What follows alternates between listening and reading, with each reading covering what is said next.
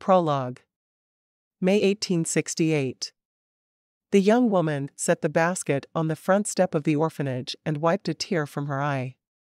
She didn't want to give up her baby, but with her husband dead, and no family left, there was nothing else she could do. She'd come back for her when she could, and they would be a family. She knocked on the door and hurried away, watching from behind a tree as a plump matronly woman picked up her little girl and held her to her shoulder, patting her back lovingly. Yes, her baby would be well taken care of here. She hurried off. Tomorrow was her first day as a maid cleaning for a rich woman in Boston. She really had to hurry or she'd be late. January 1885. Andrew Harvey stared down into his mother's coffin. They'd buried his father just 4 days before, and now his mother was gone too. He looked at his younger siblings. He was only 20. How could he be expected to take care of them all? He couldn't send them to an orphanage, though. No, they would stay together. The ranch could sustain them. His younger siblings, Francis, Arthur, and Matilda, were all weeping uncontrollably. He wanted to shake them. What did they have to cry about? He was the one with 3 mouths to feed and more responsibility than he could handle.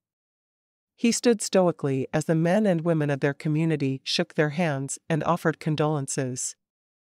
"You let me know if you need anything," an older woman who lived 2 miles from their ranch said. Andrew nodded. "Yes, ma'am." He knew he wouldn't though. The 4 siblings would make it on their own. They weren't charity cases and never had been. Why, Mama would roll over in her grave if she thought they were out begging. Chapter 1. March 1886. Francis Harvey was in town buying supplies when he spotted the newspaper. He picked it up and flipped through it. They didn't get to town often, except for church, so they didn't really know what was going on with the world. In the want ads, he spotted an ad that he couldn't stop staring at. "Are there too few women around you? Do you need a wife? Send a letter to Elizabeth Miller at 300 Rock Creek Road, Beckham, Massachusetts. Mail order brides available. Small matching fee applies." Francis read through the advertisement once more, wondering what Andrew would do if he sent off a letter to this woman for him. Things were bad at home, though. They were living off of beef jerky and whatever bread they could buy from the mercantile. Matilda would pick berries, and they'd have those for dessert. They needed someone to cook and clean for them. He couldn't do it. Maddie needed someone to teach her. So did he and Arthur, for that matter. He went into the mercantile and asked for a pencil and paper, deciding to do it while he had his confidence up. How to word the letter? He sat down on a bench in front of the mercantile and quickly wrote out his family's situation, explaining what he wanted in a sister-in-law, but said wife and signed his brother's name. Yes, that would do nicely. He walked it back into the mercantile for the owner, George, to post. It was the only post office in Nowhere, Texas. He knew it was a silly name for a town, but it was the only one they had. Hopefully potential brides wouldn't be afraid to travel to a place called Nowhere. Tracy Beckham had been found on the orphanage steps when she was just a few weeks old. There was a note in the basket she was left in that said, "This is Tracy. Please take care of my beautiful baby. I cannot. I will return for her as soon as I can. Signed, her loving mother." Because of that note, no one had been willing to adopt Tracy. The orphanage had always waited for her mother to come back for her. Now that Tracy was almost 18, it was time for her to find her own way in the world. On her way home from school, she stopped at the mercantile to check the bulletin board to see if there were any new advertisements for jobs. She looked through them. Looked like all the same ones she always saw. Someone needed a farmhand. One family needed a cook, but they had a terrible reputation. There were no other jobs for women. None. There was the advertisement for a mail-order bride that was there every week, but she wasn't that desperate, was she? She pulled out her slate and jotted down the address. Yes, she was that desperate. She didn't have much longer before she had to move out of the orphanage. Her time was up. She left the mercantile and walked the short distance to Rock Creek Road. She needed to see Elizabeth Miller there. She knew some of the volunteers who had helped at the orphanage over the years had ended up being mail-order brides, and she'd heard no horror stories. It couldn't be that bad, could it? Tracy stopped in front of the huge house with the address she'd jotted down. This couldn't be right, could it? She checked her slate again before marching up to the door and knocking. She held her breath as she waited, more nervous than she ever remembered being. What if Elizabeth Miller told her she'd make a terrible mail-order bride? She didn't know why she would, because Tracy was good at cleaning, cooking, and minding children. What more did a woman need to be a bride? She straightened her skirt as she waited for someone to come to the door. A tall man in his 20s answered the door. He had blonde hair and sparkling blue eyes and looked to be of Scandinavian descent. "May I help you?" he asked, very politely, but not in the cultured tones Tracy expected of a butler. "I'm here to see Elizabeth Miller, please." The man stepped aside and invited her inside. "This way, please." He led her to the end of the hall and opened the last door on the left. "Miss Miller? There is someone here to see you." Elizabeth looked up with a smile. She was much younger than what Tracy had expected, not much older than she was herself. When she got to her feet and hurried across the room, her welcoming smile removed the last of Tracy's fears. "I'm Tracy Beckham." "Sit down." Elizabeth looked at her butler. "Bernard, would you mind bringing us tea and some cookies, please?" "Of course not, Miss Miller." Tracy took the seat she was offered on the sofa and smiled at the young woman who had returned to her spot at her desk. "I'm here about the advertisement for a mail-order bride." Elizabeth nodded, looking her up and down carefully. Tracy wanted to hide the patches on her worn clothes, but there was no way to do that. Her long red hair was neatly brushed and styled and her clothes were clean. She couldn't do more than that. "How old are you, Tracy?" "I'll be 18 next month." "At least that's what we think."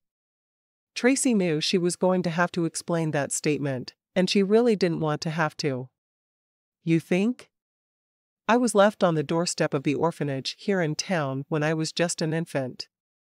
They're not sure how old I was, but I'll either be 18 this month or next." Tracy wasn't ashamed of being an orphan, but she certainly wasn't proud of it either. This woman lived in a beautiful house in the best part of Beckham. "Is that how you got your last name? They named you after the town?" Tracy nodded. "Mrs. Spivey, the woman who cares for us, picked it out for me. My birth name was Tracy, though. It was written on the note attached to my basket." "I see." Elizabeth frowned for a moment before turning to her desk. "Let's see if we can find someone for you to marry. We don't match up women who are under 18, but since you'll obviously be over 18 before I could send you out, it doesn't really matter." Tracy waited while the other woman sorted through a stack of letters on her desk, finally pulling one from the pile. "I think this one will suit you best. Read it and let me know what you think." Tracy reached out and took the letter, her hand shaking slightly. Was she actually touching a piece of paper her future husband had touched? Tracy spent a great deal of time lost in books and was a hopeless romantic. What she wanted to find more than anything was a man who would love her with everything inside him. Was there any way this man, whose name she hadn't even read yet, would be that man? Her eyes drifted down the page, and she read the words he'd written. "Dear Bride, I'm a 21-year-old man who owns a ranch near Nowhere, Texas. My parents died a little over a year ago and left me with 3 younger siblings to take care of. I love them all, but I'm having trouble being both mother and father to them. My 16-year-old brother, Francis, is a huge help to me, but he can't parent the others either. I need someone who doesn't mind cooking, cleaning, and all the things that come with keeping house. I have 2 brothers, and they help me on the ranch, but my sister, Matilda, is only 7 and she needs to be taken under a woman's wing. If you like children, and don't mind moving to a place called Nowhere, TX, I'd love to hear from you. We don't have a whole lot, but we certainly have enough for one more. I'd like a woman who is in the 18 to 20 age range and doesn't mind working hard. If this describes you, please write me soon. Sincerely, Andrew Harvey. Tracy read the words again before setting the letter down. She liked the idea of having children to take care of right off, and then maybe having some of her own. She was used to helping out with the younger children at the orphanage and cooking for large numbers of people. It wouldn't hurt her one little bit to just keep doing what she'd been doing since she was old enough to help out. Andrew seems just right for me. What now? Elizabeth smiled, her blue eyes sparkling with joy. Tracy had never met anyone who genuinely loved their job as Elizabeth obviously did. Well, you need to write him back. Tell him all about yourself. We'll get a letter back in around 1 month, and he'll either say yes or no. If it's yes, there will be money included along with a train ticket. If no, we'll find someone else. Elizabeth winked at Tracy. It's never been no. Tracy accepted the pencil and paper Elizabeth offered her and started writing, explaining about herself as well as she could. When she was finished, she folded the letter in half and handed it to Elizabeth. How will I know when you get a response? I'll come by the orphanage with it. Bernard came into the room then with the tea and cookies. Tracy curled her legs under her and nibbled while she talked to the other girl. I wonder what Texas is like. Elizabeth grinned and took a sip of her tea. My sister went there as a mail-order bride a couple of years back. She would answer that question with one word. Tracy raised an eyebrow. What word? Hot. Tracy giggled. I hate winter. Hot sounds pretty good to me. Susan is near Fort Worth. I'm not sure where Nowhere, Texas is, though. I'm guessing, the middle of nowhere? Wherever it is, I'll finally have a family that I belong with. That's important to me. Elizabeth smiled. It would be important to an orphan. I was happy to escape from my family for a bit. I have 11 brothers and sisters. Tracy's eyes widened. That's a lot of siblings. It is. Elizabeth's face turned serious. How long will you be able to stay in the orphanage? Tracy shrugged. Another 2 months at most. They give us a little bit of extra time when we need it, but the house is always full. I'll get this mailed off first thing in the morning then. That sounds good. Thank you for all your help. Tracy got to her feet and smiled at the older girl. I'll see you soon, I hope. Elizabeth saw her out and stood at the door watching her go. She turned to Bernard. See what you can find out about Andrew Harvey in Nowhere, Texas. I think we're going to send our youngest bride ever there. I'll see to it. Bernard stepped away quickly, going to write his own letters. Asterisk.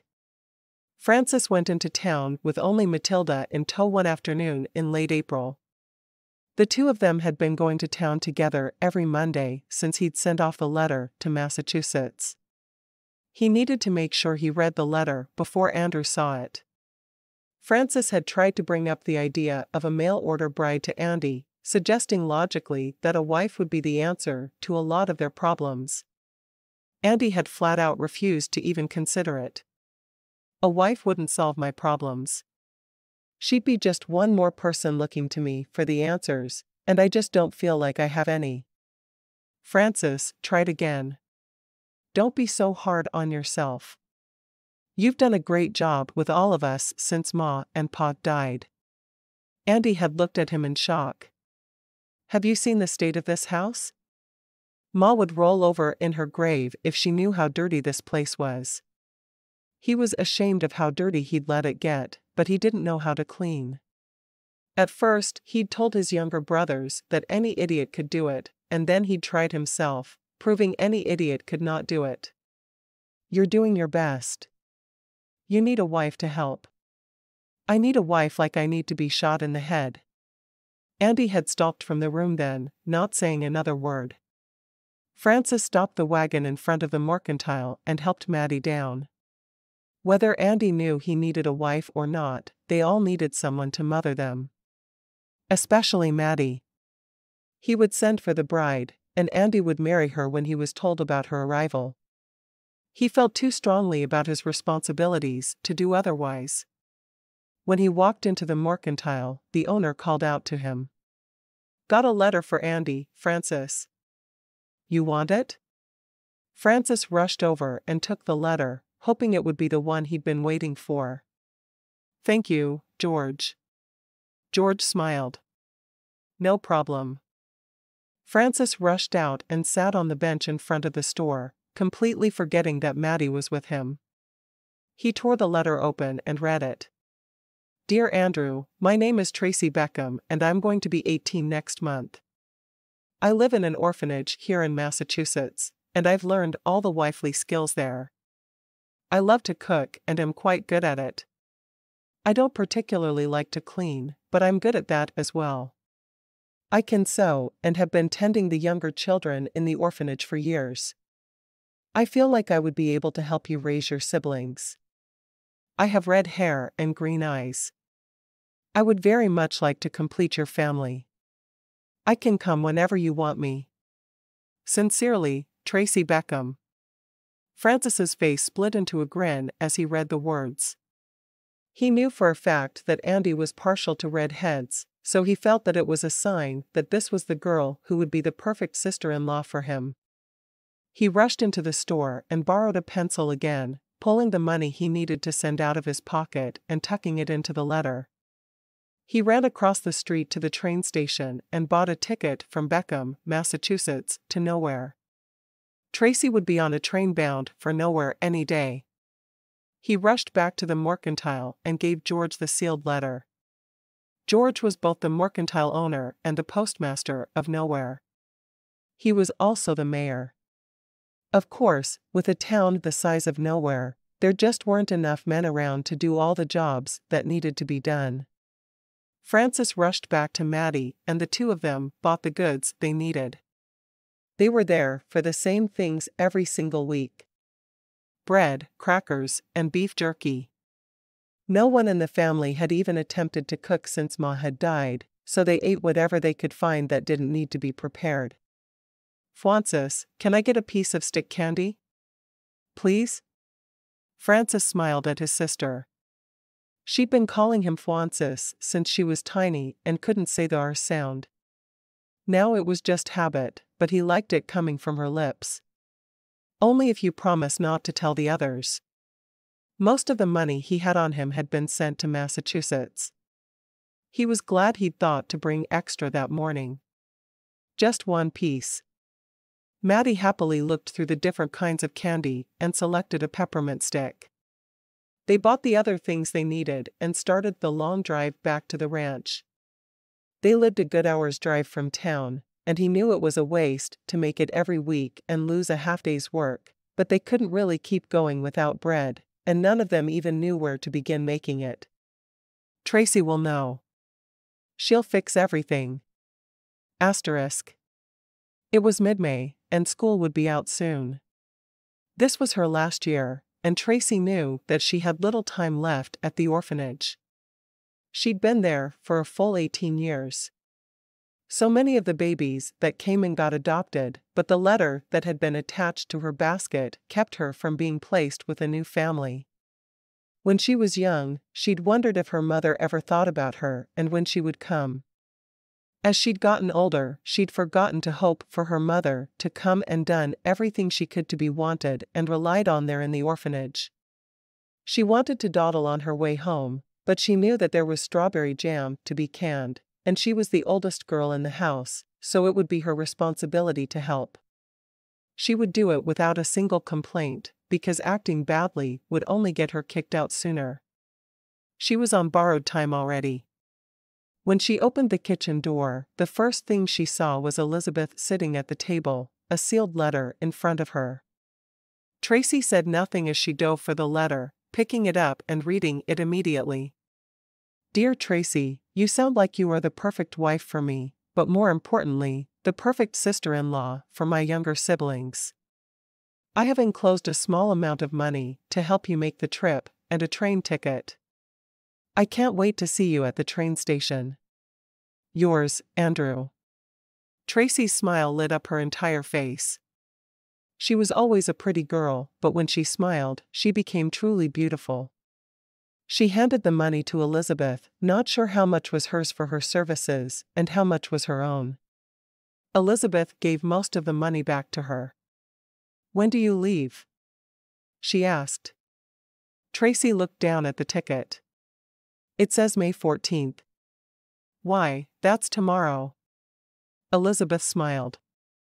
"Let's go get you packed then." Tracy shook her head. "I can't. It's my job to help with the jam." She rushed to Mrs. Spivey's side. Over her shoulder she said, "I'll do it later." "There's not much to do." Elizabeth looked undecided for a moment before she smiled at Mrs. Spivey. "Do you have an extra apron?" Mrs. Spivey looked Elizabeth up and down before nodding to a peg on the wall. "Hanging there." "Oh, you don't have to help, Elizabeth." Elizabeth shrugged. "I don't mind. When we're done here, we can pack. An extra pair of hands will certainly speed up the process." The work did go quickly with 3 of them, and when they had put the lid on the last jar, Elizabeth grabbed Tracy's hand and dragged her up the stairs. "Which room is yours?" she asked. Tracy led Elizabeth into the girls' room. There were 10 beds lined up against the walls. Tracy went to her bed and pulled a carpet bag out from under it. She quickly packed her things into the bag and stood up after snapping it shut. "There. Packing is done." Elizabeth raised an eyebrow. "What are you taking?" Tracy shrugged. "Everything I own that I'm not wearing. 1 extra dress for Sundays, an apron, and my Bible." She sat down on her perfectly made bed. "Oh, and a nightgown, of course." Elizabeth sighed. "You should take some fabric with you so you can make an extra dress once you get there. It's a different climate. You'll need some warm weather dresses." Tracy sighed.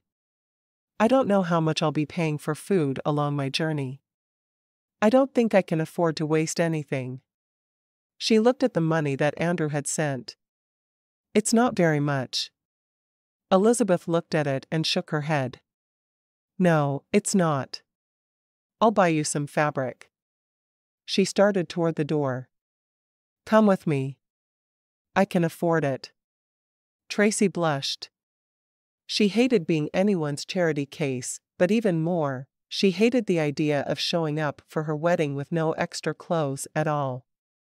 How would that work for her? "All right." Tracy let Mrs. Spivey know where she was going, and the 2 of them headed for the mercantile.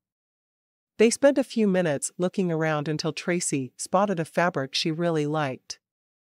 It was a mint green calico with tiny little flowers.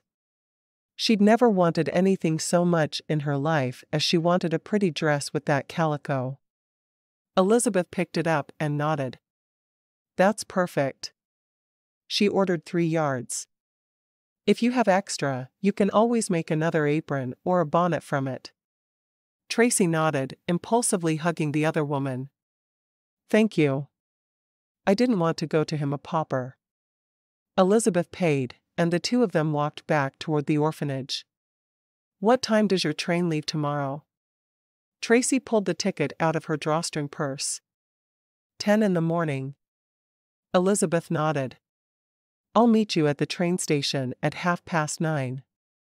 That's all right. I can see myself off. Elizabeth smiled. Let me be a friend and see you off. I'll be there at 9:30. Tracy shrugged. She couldn't control the other woman. I'll be there. Tracy arrived at the train station 5 minutes late the following morning, and her eyes scanned the crowd for Elizabeth. No matter how much she'd protested the day before, she was glad she wasn't going to have to get on the train with no one to see her off. The morning had been difficult and chaotic, and she was glad for the change in her life. Going to Texas would be good for her. After a moment, she spotted Elizabeth and hurried through the small crowd to sit on the seat beside her. Good morning, she said, waiting for Elizabeth to notice her there. Good morning, Elizabeth said with a smile. Are you ready to go? She held up a package of brown paper tied with a string. I brought you some sandwiches to make your money stretch. Tracy took the sandwiches with a smile. Thank you. I couldn't take food away from the orphanage. There's not always enough as it is. Elizabeth nodded, understanding perfectly. We didn't always have enough growing up either. She cleared her throat for a moment as if she was thinking about how to word what she wanted to say. I just want you to know that if anything goes wrong, all you have to do is contact me, and I'll send you a train ticket, and you can come back and stay with me if necessary. What do you mean wrong? Tracy asked.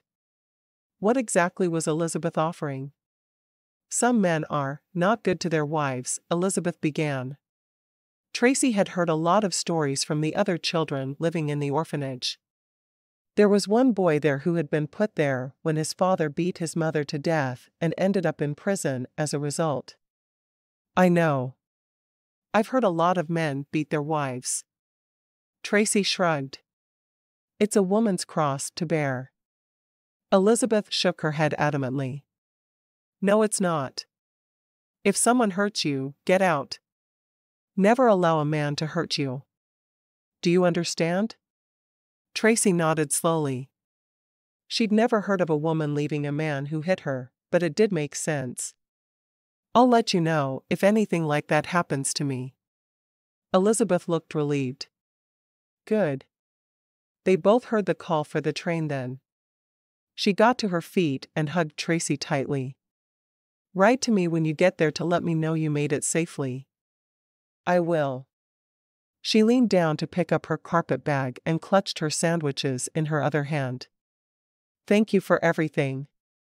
Elizabeth smiled. I wish we'd met sooner. I think we could have become good friends. Tracy smiled. I'll write you, and we'll still become good friends. I'd like that. Tracy rushed toward the train where the conductor was calling for them again. She looked over her shoulder and waved before plunging into the train and finding her seat. Chapter 2. Francis watched as his younger siblings went to bed, wringing his hands nervously. Tracy was due to arrive in nowhere the following day, and he hadn't yet gotten up the courage to tell Andy that his wife was about to arrive. As soon as Arthur went to bed, Francis turned to Andy. Do you remember when I told you I thought you should get a mail-order bride? He asked. Andy shook his head. It was a stupid idea then, and it's a stupid idea now. I'm too busy for a wife. Francis sighed. He'd have to just tell his older brother what he'd done straight out. I sent off for a bride for you before I even suggested it. She'll be here tomorrow around 2. Andy blinked a few times, staring at his brother in shock. You did what? Andy, we need a woman around here. We need someone who knows how to cook and clean. We haven't eaten a home-cooked meal since Ma died. You get married then. I don't have time for a bride. Francis shook his head. She's expecting to marry you. I sent for her in your name. Why would you do that, Francis? Why on God's green earth would you think I would be okay with not only marrying a woman I'd never met, but one you chose for me? No, I won't marry her. But, Andy, she's an orphan. She's from Beckham, Massachusetts. She's been traveling for 10 days to get here just to marry you. An orphan? Are you kidding me? How old is she? 12? Andy could just picture his brother sending away for another child for him to care for. She's 18. She has red hair and green eyes. She likes to cook. Please, Andy, just marry her. You'll have someone to help you with the nonsense we put you through. Andy sighed as he stared at his brother. Why would he do something like that? He had enough going on just trying to make sure everyone was fed and clothed. A wife. What was he supposed to do with a wife? I'll meet her, but just to tell her I'm not going to marry her. She can get right back on that train and go back east. I don't need any woman who doesn't understand how hard ranch life is here. Francis sighed. If Andy met her, he'd marry her. He knew his big brother. Many people had told him to dump all of his younger siblings at an orphanage. You don't need to be responsible for them, they'd told him. Andy hadn't listened. He took his responsibilities seriously. He'd feel obligated to marry Tracy, just like he felt obligated to keep all of his siblings. There would be real food for dinner tomorrow night and every night thereafter. Just in time, too. If he had to eat any more beef jerky, he was going to start vomiting and never stop. Asterisk. Tracy tried to smooth her wrinkled skirt as she got off the train in Nowhere, Texas. After traveling for 10 days, she was rumpled and particularly out of sorts. She was going to have to meet her future husband looking like someone who lived in the woods, not a young lady. She was mortified and hoped Andrew was forgiving. She got off the train, the only person to get off there in Nowhere, and looked around her. The train pulled out before she spotted 4 people huddled together. She walked toward them hoping they were the Harveys, because she didn't know what she'd do otherwise. She approached them and smiled into the face of the oldest of the 4. I'm Tracy. Are you Andrew? The man removed his cowboy hat and nodded, his Adam's apple bobbing as he swallowed. He had blonde hair that was longer than it should be, but Tracy could easily take care of that with a pair of scissors. Yes, I'm Andy. He looked her up and down, surprised by how pretty she was. These are my brothers, Francis and Arthur, and my sister, Matilda. Tracy smiled, nodding to each of them. It's nice to meet all of you. Andy tried to find the right words to get her to wait for the next train to come and take her back east.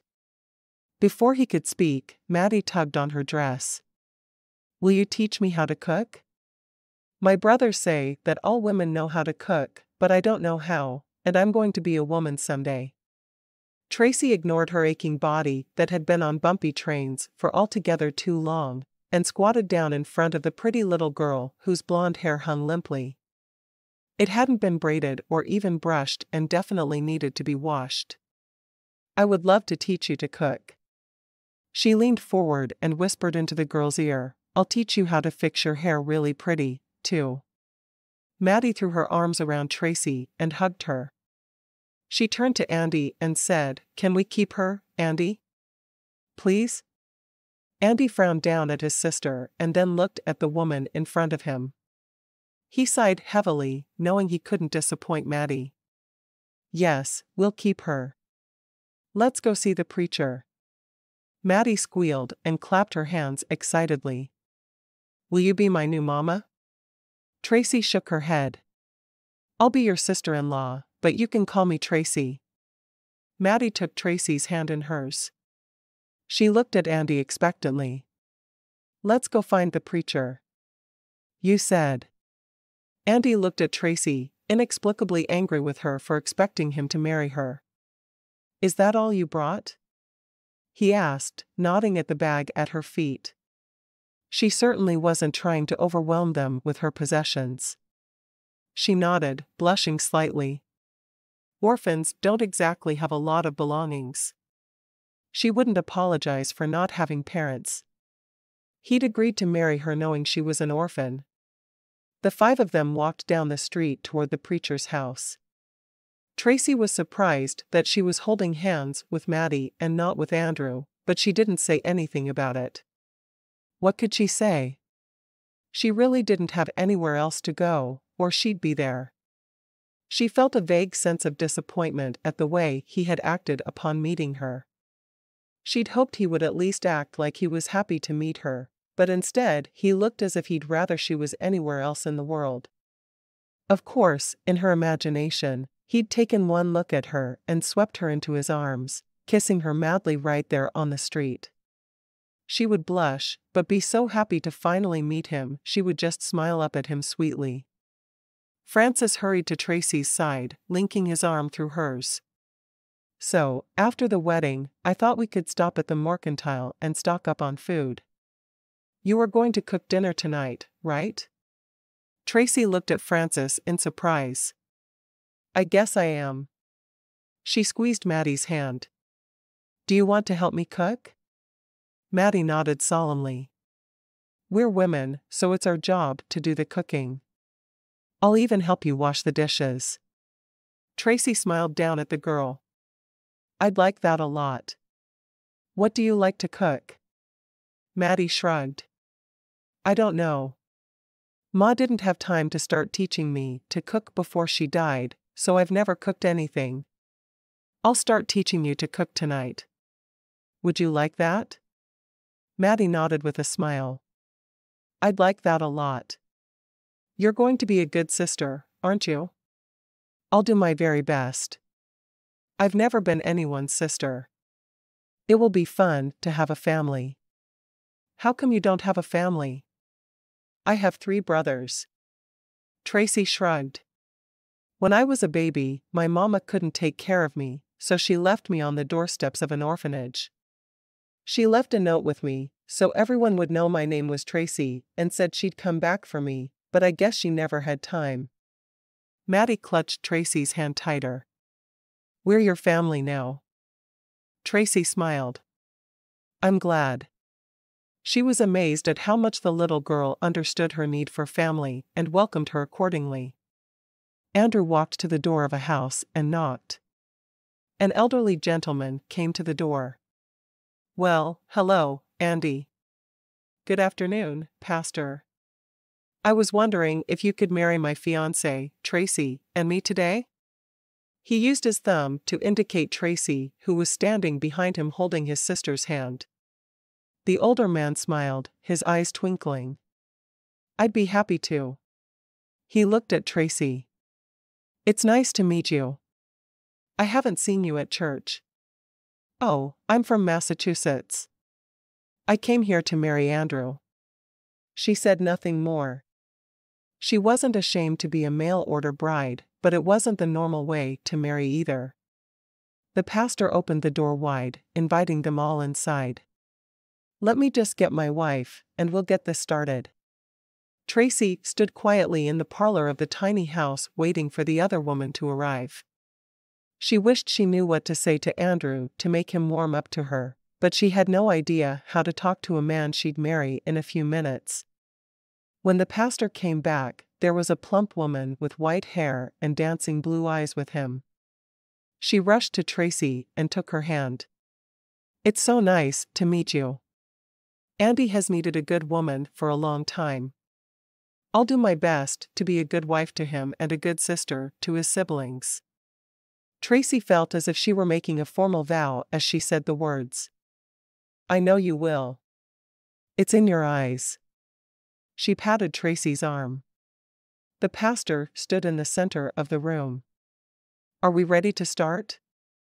Tracy took the hint and hurried over to stand beside Andrew. Everyone had called him Andy, but she'd been thinking of him as Andrew for a month, and changing her thinking was going to be hard. She listened as the pastor talked softly about the responsibilities of a husband and wife. He added some extra words for their situation. It will be your responsibility to see that your whole family is fed. Marriage is hard enough without starting out with 3 extra people. Are you sure you're ready for the responsibility of raising Maddie and Arthur? He didn't add Francis, because Francis was already mostly grown. Yes, sir. I am. Tracy hoped she was telling the truth. Honestly, she felt perfectly capable of cooking and cleaning and mothering, but making Andrew happy seemed like an insurmountable task. The oldest brother hadn't smiled yet. She could understand him feeling like he had a huge burden on his shoulders, but he looked almost angry. After her agreement, he went into the typical marriage vows. Once she'd agreed to take Andrew as her husband and he'd agreed to take her as wife, the preacher said he could kiss his bride.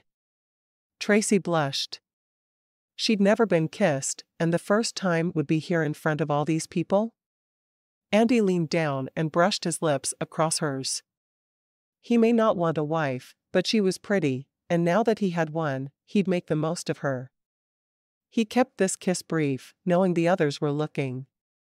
He didn't want to have to explain to Maddie why he'd kissed his new wife for so long. Tracy was a pretty woman, and even if she was a terrible wife in every other way, she'd be a joy to bed.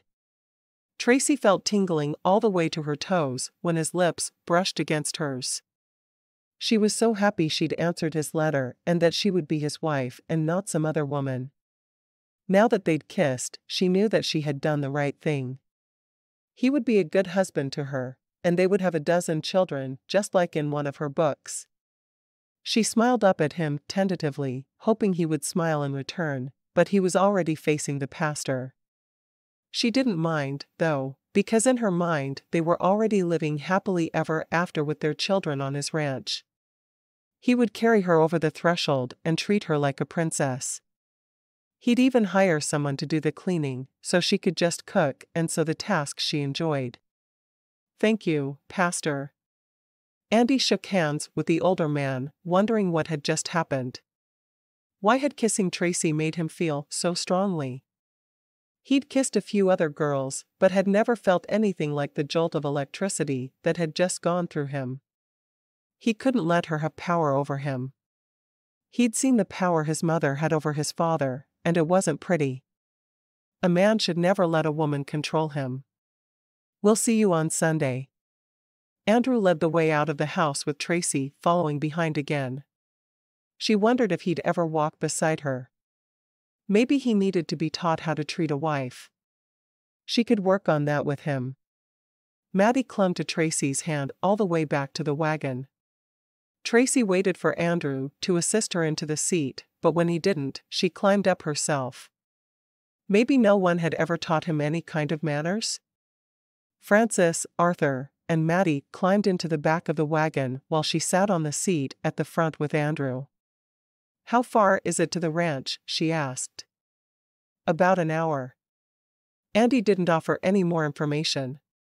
He wasn't going to become any closer to the woman beside him than absolutely necessary. She was there to help him raise his younger siblings, not for him to fall in love with. Tracy peppered him with questions as they drove, and he answered as concisely as possible. They were halfway to the ranch when she said, "Wait. Francis said we needed to buy supplies for me to cook tonight." Andrew sighed. "I've already lost half a day's work just by driving into town to get you. I can't afford to lose any more. You'll have to make do with what we have." Tracy didn't try to speak again. Instead, she watched the trees go past as they drove. She knew the nearest large city to nowhere was San Antonio, and she wished she was closer to Fort Worth. It would have been nice to meet Susan, Elizabeth's sister. She already felt as if she were failing at marriage. What had she done wrong? Andy wanted to kick himself for actually marrying the girl. He should have married someone older and ugly if he'd wanted to keep his wits about him. He could already tell that Tracy was going to be difficult to be around. She was a chatterer. She asked too many questions, and she was too pretty for his comfort. He was already thinking about what it would be like to take her to bed, and he didn't want to think about that. She was there to keep house and cook. Anything else was just a side benefit and not something he should be thinking about during daylight hours. He couldn't believe how quickly Maddie had taken to her. He was certain he could have sent her home if not for that. Maddie had barely spoken to anyone outside the family since their parents' death. She'd been particularly close to their mother, and he worried about her every day. He didn't know how to give her what she needed to go back to being the loud, funny little girl she'd once been. He hoped that Tracy would help her come out of her shell. Tracy didn't know what she'd expected the ranch to look like, but she knew when she saw it that it was not what she'd envisioned at all. The house was not painted, and needed to be badly. It was big, but not in the way Elizabeth's house had been big. Elizabeth's house was a perfectly manicured and cared for piece of beautiful architecture. This house was, well, it looked like it had been designed by someone who had a few too many drinks before he picked up his pen. There seemed to be a main house that had been added on to in every direction over the years. There were other buildings throughout the yard, including what she assumed was maybe a chicken coop. She wasn't sure. She got down from the wagon, wishing she felt a little less stiff, but days on a train made for a really stiff body. Frances carried her bag for her and led her into the house, showing her around. She looked around for Andrew, but it seemed he'd already disappeared. Where had he gone so quickly? She was starting to think he didn't really want a wife after all. Frances set her bag down on the bed in the only downstairs bedroom. "This is Andy's room. I cleaned out his top 2 drawers for your things." He smiled at her as if to tell her everything would be okay. "Is Andy always this, grumpy? I would have thought he'd be excited for me to finally arrive. It's like he didn't want a wife." Frances turned red and looked at his feet, obviously trying to decide what to say. "Well, he didn't." "What? Then why did he send a letter out asking for one? Was there some kind of mix-up? What had happened?" Frances sighed, his eyes meeting hers finally. "I sent off the letter. We needed someone to cook and clean. I tried to talk Andy into finding a wife, but he said he didn't need one. I saw the advertisement in the paper a month or so ago, so I responded for him. I figured I'd be able to talk him into it before you got here, but I just told him last night." He shook his head. "He was planning to send you home right up until Maddie got so excited to see you. He couldn't send you away then." Tracy sat down on the edge of the bed, staring off into space for a moment. He hadn't wanted her? No wonder he acted like she was a nuisance. She sighed. She was going to have to be the best darn bride a man had ever had to make him happy. She wanted to cry and scream that no one had ever wanted her. Not her mother, not the people at the orphanage, and now her husband didn't want her either. Instead, she stood up and opened her bag, removing her apron and pulling it down over her dress, tying it behind her back. She might as well get to work. The fact that her husband didn't want her didn't make her any less married, and she was going to be the best wife any man had ever seen. Tracy said nothing else to Frances as she hurried into the kitchen to check to see what the family had in stock. She hadn't eaten since early that morning on the train, and it was still several hours before supper, but she wasn't going to complain. It was her job to feed everyone. As soon as she walked into the kitchen, Maddie hurried in behind her. "I don't have an apron, Tracy. Can I help cook without one?" Tracy smiled down at the little girl looking up at her so eagerly.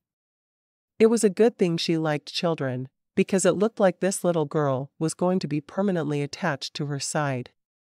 "Of course you can. What do you want to make for supper?" Maddie shrugged. "We only ever eat bread that we buy in town and beef jerky." "What do you know how to make?" "I know how to make a great many things. I helped in the kitchen at the orphanage where I've lived ever since I was a baby." Tracy looked around the sparse kitchen. "Where is the food kept?" she asked. "There's a little food in the cellar, I think." Tracy nodded, looking around for the cellar door. She didn't see one. "How do I get to the cellar?" "There's a door outside that leads down to it." Do you want me to show you? Yes, please. Tracy followed as the little girl led the way outside and to a big door on the side of the house. It's down here. Maddie opened the door for her, and Tracy led the way down, carefully leaving the door wide open for light, because she hadn't thought to bring a lantern. Once she got to the bottom of the short staircase, Tracy sighed with disbelief. How could anyone cook a decent meal with no real ingredients? There was no flour or sugar. No meat. The only things they seemed to have were beef jerky and crackers. She couldn't make a decent meal with those two ingredients. No one could. She thanked Maddie for her help and climbed the stairs out of the cellar. She needed to find Andy, or at least find Francis. One of them could tell her how to hitch up the team to go get food. Right? Tracy found Francis first. He was leading the horses to their stall. Wait. Francis turned and smiled at her. Can I help you with something? Would you hitch the team back up for me?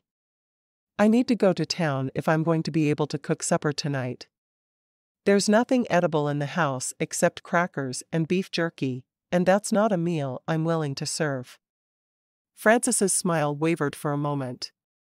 I don't think Andy would like for you to go into town by yourself. Not just yet. We have eggs and milk. Would those help? Tracy shrugged. Meat would help. Beans would help. I can butcher a chicken? Bring it to you? Tracy smiled and nodded. I'll take Maddie to collect eggs then, and we can make dinner from that. It won't be the best in the world, but it will be edible. She went back down to the cellar and took some of the crackers from the barrel, carrying them in her apron. After putting them on the only clean plate she could find, she took the egg basket off the hook by the door and went out to collect eggs, Maddie trailing behind her. Maddie knew all the good hiding places for eggs, and they were able to make quick work of the task. Once they were back inside, Tracy rolled up her sleeves and started water boiling. She was relieved to see there was a pump in the kitchen so she wouldn't have to fetch water from a well. It should make things much easier. Maddie looked around the kitchen and tears welled up in her eyes. Do we have to wash all the dishes? Tracy laughed softly. I'm used to washing way more than this.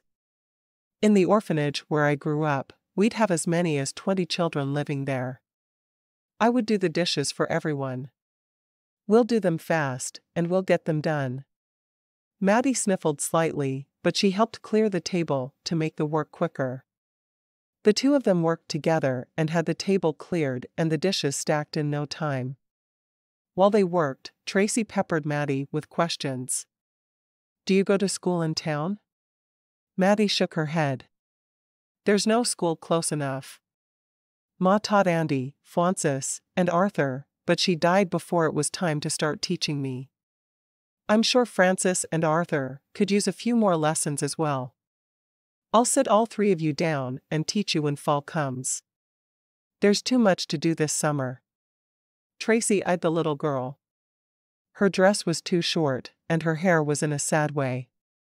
I brought some pretty fabric with me. If we're careful, we'll have enough for us each to have a new dress. Would you like that? Maddie's eyes lit up at the prospect. The boys don't know how to sew, and Andy says we don't take charity from others. One of the women at church wanted to give me her daughter's dresses, but he wouldn't let me take them. Tracy sighed sadly. She'd worn used dresses her entire life. It was the way of the orphanage. They were given used dresses, and whoever the dresses fit would wear them until they didn't fit or wore out. If they could be worn by someone else, they were.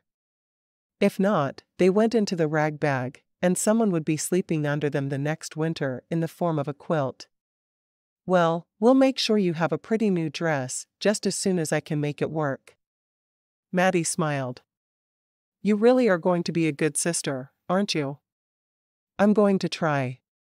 She didn't know how she was going to make her peace with her new husband. He seemed to resent her, but she'd done nothing wrong. Why had Francis meddled that way? The door opened and Francis came into the kitchen with a freshly plucked chicken dangling from his hand. He'd taken the time to chop off the head and feet, which made it easier for Tracy to deal with. She'd have done it either way, but she thanked him for his help. As soon as they were finished with the dishes, Tracy wiped off the table and got down a large mixing bowl. She put the crackers she'd brought up into the bowl and used her hands to crush them. Maddie noticed what she was doing and giggled. "May I help?" Tracy hadn't thought of how much fun that would be to a child. "My hands are getting tired, and I need to whip the eggs. Do you think you could finish crushing them all?" "Oh, yes."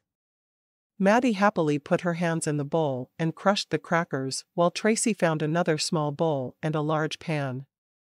She whipped up the eggs with some salt and pepper. Tracy cut the chicken into pieces like she'd seen at the orphanage before Maddie was finished crushing the crackers. She sat for a moment looking around the room. She couldn't help but wonder if anyone had swept the house since their mother had died. It certainly didn't look like it. She had her work cut out for her. Even with Maddie's help, it was going to take a good week to have the house clean. The place was a pigsty. Maddie finished with the crackers, and Tracy showed her what they were going to do. She dipped a piece of chicken into the egg mixture and then rolled it in the cracker crumbs. "I've never actually seen anyone cook chicken this way before, but I hope it will be good." She had seen some lard in the cellar, so she knew that she would have oil to fry it all in. "Are there any potatoes?" Maddie shook her head. "No. We've only eaten crackers and beef jerky since Ma died." Tracy made a face. How could anyone exist on only those two things for over a year? "Well, we'll have a better meal tomorrow night after someone takes the time to go into town for supplies. It's not too late in the year for us to start a garden either. We'll eat like kings come September." Tracy rushed back down to the cellar to get some lard and the two girls fried the chicken together. They would have nothing to eat with it, but at least it was something different than what they'd eaten for way too long.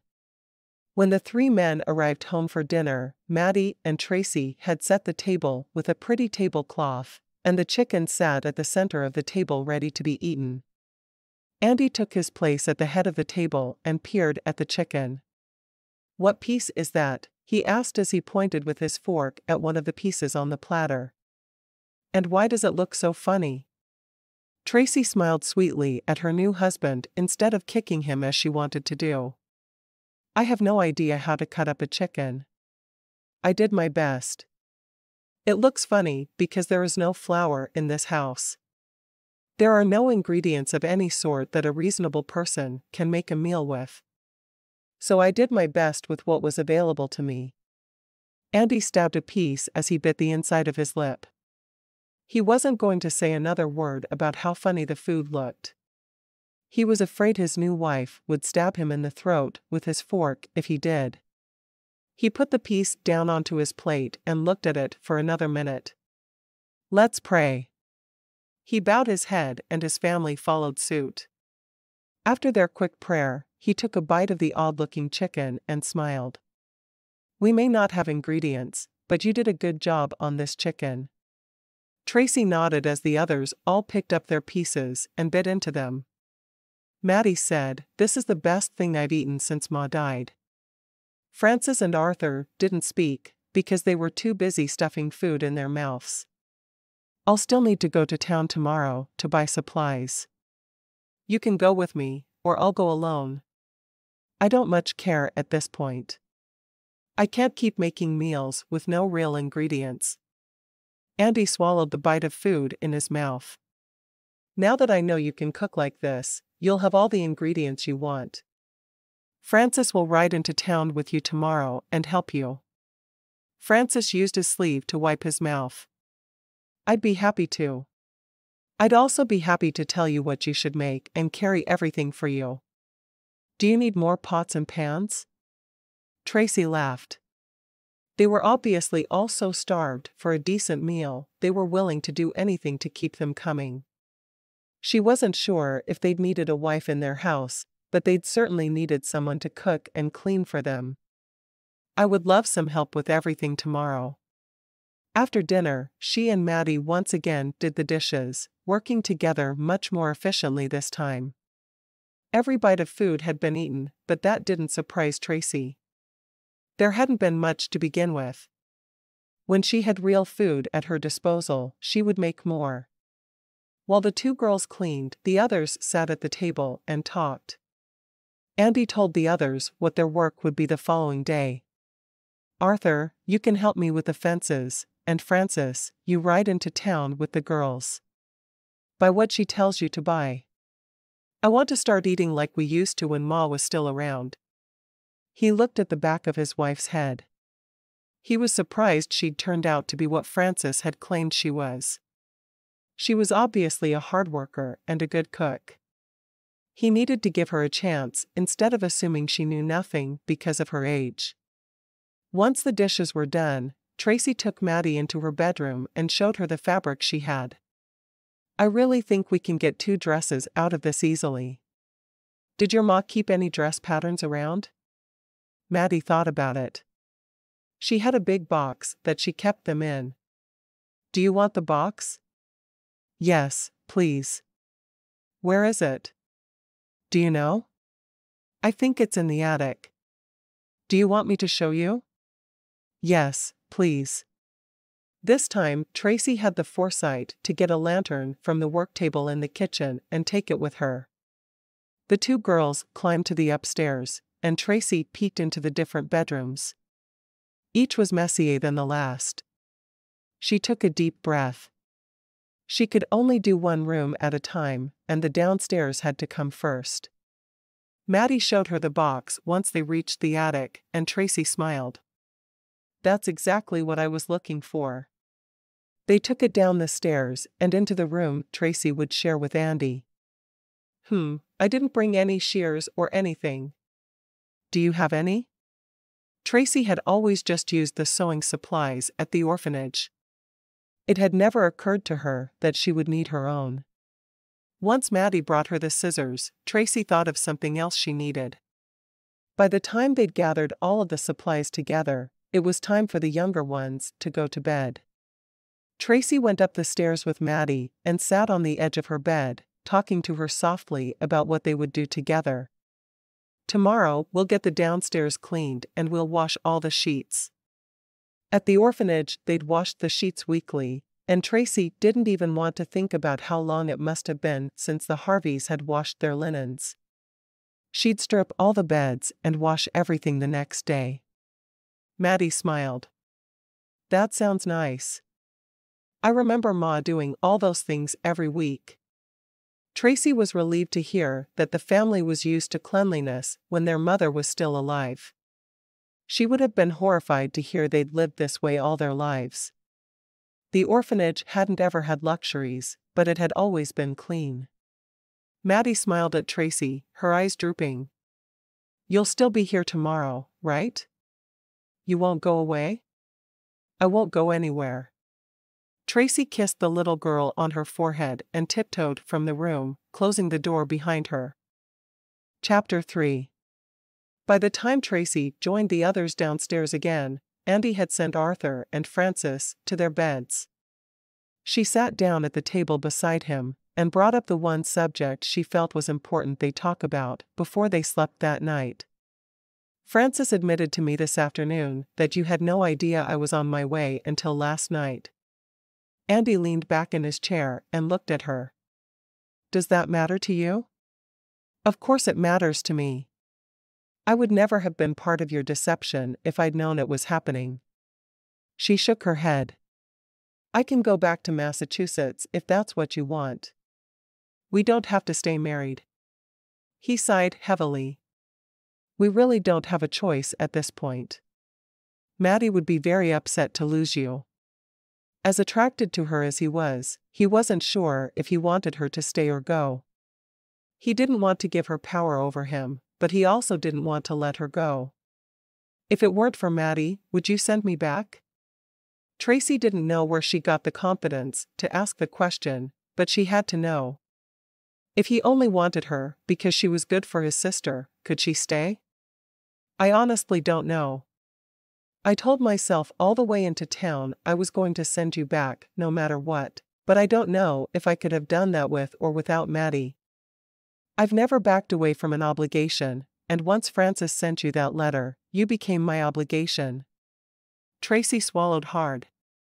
The man she was sure was going to take one look at her and lose his heart thought of her as an obligation. Elizabeth, the woman who owns the mail-order bride agency in Beckham, said that she'd send me a train ticket to come back any time. I'll write to her tomorrow.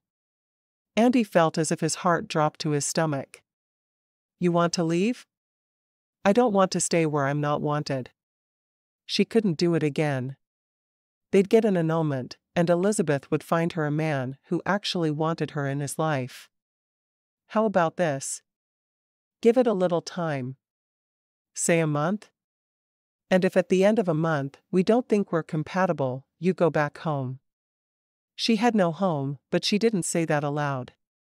I won't sleep with you in the meantime. Andy hadn't thought about that. I don't want my siblings to think there's something wrong between us. Share a bed with me, but I promise not to touch you. She raised an eyebrow at him. You won't? Because your bed isn't all that big. I won't touch you sexually.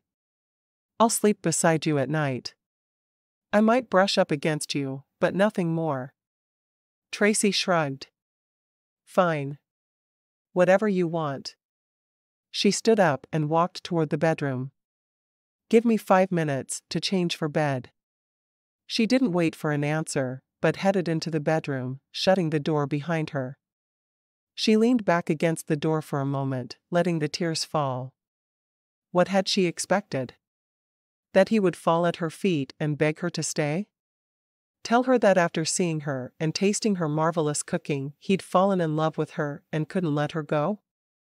She brushed away the tears with the backs of her hands, before changing into her nightgown. Whatever he expected, she was going to do the right thing by his brothers and sister. She wouldn't make them suffer for how he felt. She was wearing her sleeveless, long, white nightgown and under the sheet with her eyes closed when he came into the room. She had her back to the center of the bed and didn't once open her eyes until he'd turned down the lantern and climbed into the bed beside her. Tracy? Yes? I'm sorry. I know you were led to believe something that wasn't true as well. We'll both make the most of it. His voice was soft and sympathetic, and it just made the tears fall more rapidly. Good night, Andy. She'd never call him Andrew again. Andrew was the man she'd been fantasizing about for the past month. The man who was going to sweep her off her feet and treat her like a princess. Andy was the reality. The man who didn't want her and never had. Asterisk. Tracy woke before the sun was up the following morning, and quickly dressed in the dark. She knew it was almost time to get up because of how full her bladder felt, and rushed to get ready for her day before her husband stirred. She may not be what he wanted in a wife, but she knew she was what his little sister needed. She'd concentrate on that, and not on the fact that she was once again unwanted and unloved. She went out to the henhouse and gathered more eggs, putting them into the basket. By the time she returned to the house, Andy was up and dressed. He nodded to her, obviously as uncomfortable around her as she now was around him. I'll need milk for breakfast. He nodded. I'm heading out to milk the cow now. Thank you. She turned away from him and started the fire in the stove so it would be hot enough for her to cook breakfast. She heard the door close behind him as she cracked the first of the eggs into a bowl. She had a lot of work to do that morning if she was going to be ready to go into town at a reasonable hour. All of the eggs were cracked and had been beaten by the time he came back in with a tin pail full of milk. She poured just a bit into the eggs and then stirred a bit more, before pouring them into the pan that she'd already melted a tiny amount of butter into. There was very little butter left in the house, and she added that she needed to make more to her mental list of things to be done. If she was only going to be there a month, she was going to make it the most productive month of her life. Maddie was going to know how to make basic meals before she left. The others appeared one by one as they smelled their breakfast cooking.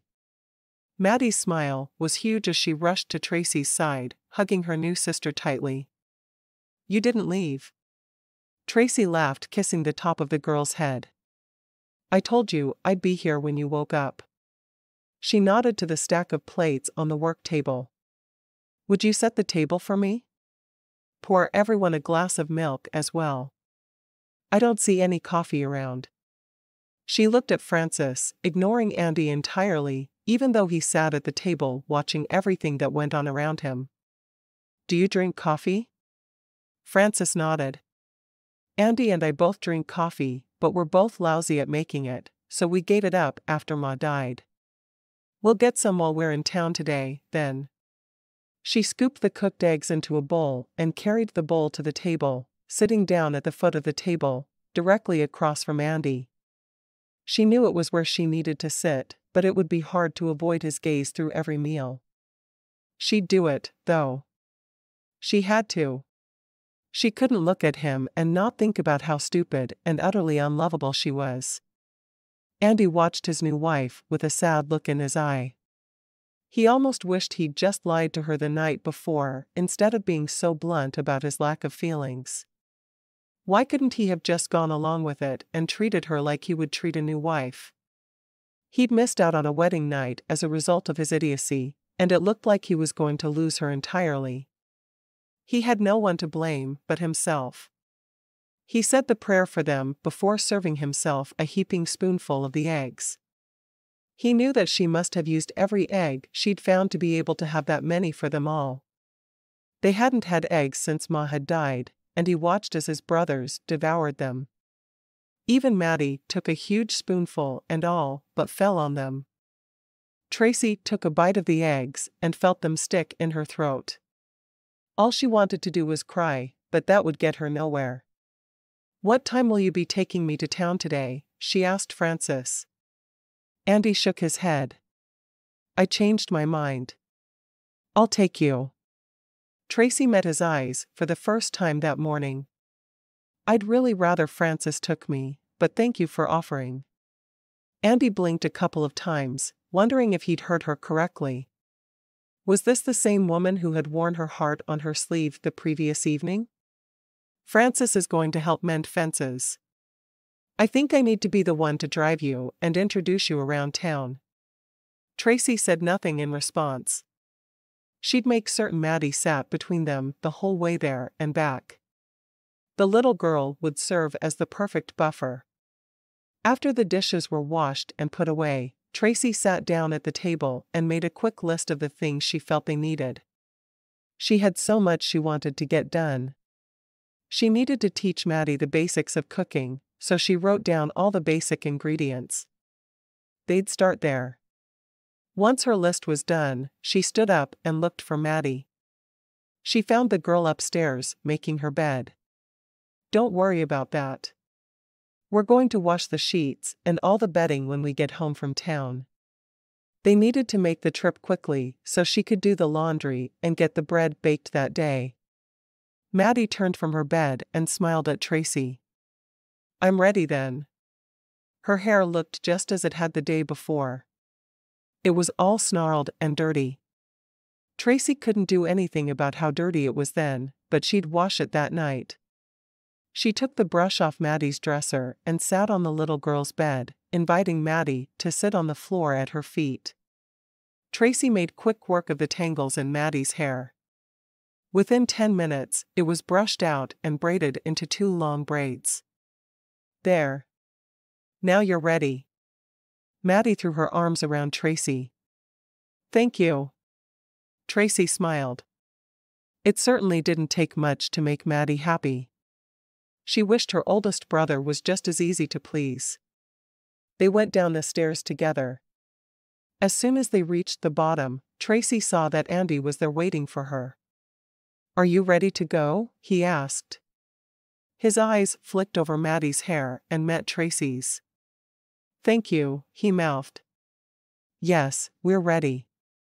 She picked up her list from the table and followed him outside to where he already had the team ready to go. Tracy helped Maddie up to the center of the seat on the wagon before climbing in beside her. She looked straight ahead, not even willing to look at Andy. Maddie kept up a constant stream of chatter as they drove, talking about how much she loved going to town, and how Sunday was her favorite day because she got to see her church friends, and even though they had to sit still, they were still fun. Tracy said little, except when asked a direct question by Maddie. Once they reached town, Tracy hurried down from the wagon and helped her new sister. She took Maddie's hand and went into the mercantile, looking around at all the wonderful things there. She had no idea how much she was allowed to spend, but since Andy hadn't felt as if she needed that information, she'd just spend what she thought she should and let him pay for it. Maddie led her straight to the proprietor of the store. "This is my new sister, Tracy," Maddie announced, her face alight with happiness. The middle-aged man smiled at Tracy. "It's nice to meet you, Mrs. Harvey. You just let me know if you have trouble finding anything." Tracy smiled and nodded. "I will. Thank you." She turned from him and looked over the groceries he had to offer. She selected a large barrel of flour and another of sugar. Very quickly, she had a small mountain of food ready to purchase. Andy came in from outside where he'd been standing with the horses and looked at the pile. "Is that all?" he asked. Tracy shook her head.